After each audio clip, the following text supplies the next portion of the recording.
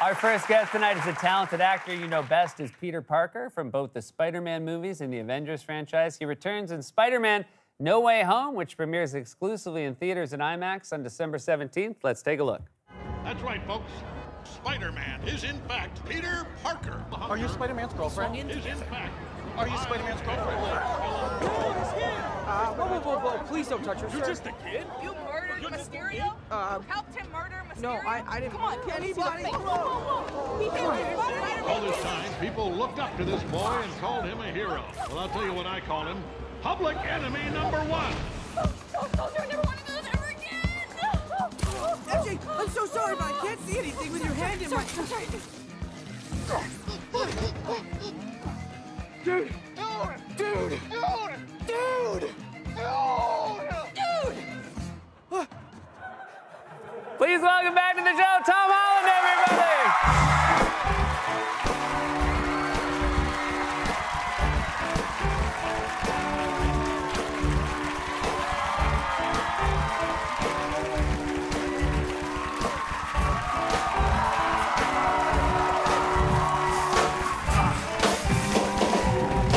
So nice to see you. Dude! Dude!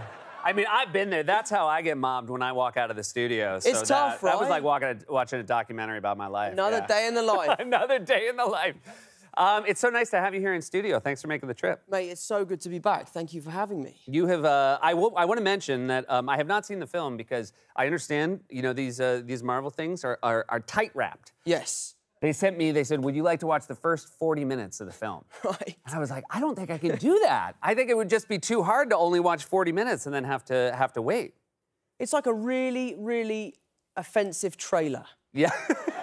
You know, it's really, really unfair that. We've been showing the press 40 minutes of the film. Yeah. Just to kind of... There's some really big stuff in this film that we want to keep a secret just because this film really is the celebration of 3 generations of cinema. So we want to keep as much of it back as possible. It has been really interesting only talking about 40 minutes of a movie, though. Right. But it's been fun, and the press have been really excited, and it's been a really good press tour so far. Do you ever feel like you're in class and the teachers ask you if you read the whole book and you're faking it? You're like, what was your favorite part of Tale of Two Cities? The beginning. Yes. Oh. Right. Love the beginning. That's like every movie I've ever done that's based off of a book. The director's like, so what did you think of the book? I'm like, it's great. It's so like the script. It's so good. You know? You're like, you know what? I think once I see the movie we're about to make, I'll have a real understanding of the book. We're on the same page. I know you're about to go LA after this. Yes. You just did some London, and then you get to go home, thankfully, for the holidays. Are you looking forward to going back, being with your family? I am. I'm very stressed, though, because, you know, naturally with a press tour, you're very busy. I haven't done any Christmas shopping yet. Yeah. I don't think I can say to my family that me coming back for Christmas is enough of a gift. Right. But it is, right? Yeah, I mean, look. Come on. I want to say this. Come over for Christmas. I want to say there's no exaggeration. If you came and spent Christmas with me, that would be enough. Right. Vice versa. Yeah. Thank you. Are we doing this? I think we're... Are we doing this? I think we're doing this. Honey? Honey, tell the kids I'm not coming home. I'm hanging out with Tom. Do they? Well, I was wondering about your family, because I know you're very close with your brothers and your family in general, but they obviously understand what you're going through as far as how busy you are. Right. But they're not going to let you off the hook, are they? No. Yeah. They're really not. And I'm going to find myself Christmas Eve running around like a headless chicken, buying socks, tea towels, just meaningless stuff. Yeah. You know, nice card. I write a nice card. Yeah. Dear Mum, Merry Christmas. Yeah. Tom. You get a sweatshirt that says Heathrow. Yeah, exactly. Yeah. I love New York. These are very rare. This is the only replica Statue of Liberty they ever made. It cost me a whole $9. We also talked backstage about that you were very lucky to do back-to-back films where you managed to get through without any COVID shutdowns. Yes. Which is very hard this day and age, but possible because people take it so seriously, right? The COVID protocols in place are massive.